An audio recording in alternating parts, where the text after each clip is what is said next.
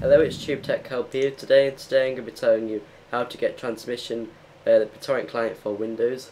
This is good if you're familiar with it from either Mac or Linux. To get it, you're just going to go to the link in the description on the SourceForge website, and you're going to click download here.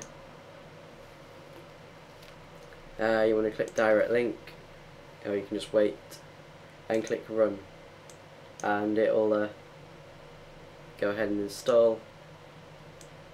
Click run, click English, and then just go ahead with the installation.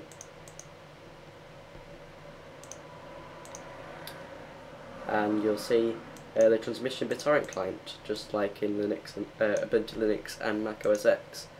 I'll just demonstrate it. I'll go to the Ubuntu website, go to Alternative Downloads, go to Bittorent Download, and get the desktop i386, and you'll see it loads just like it would normally. And that's it, so thank you for watching.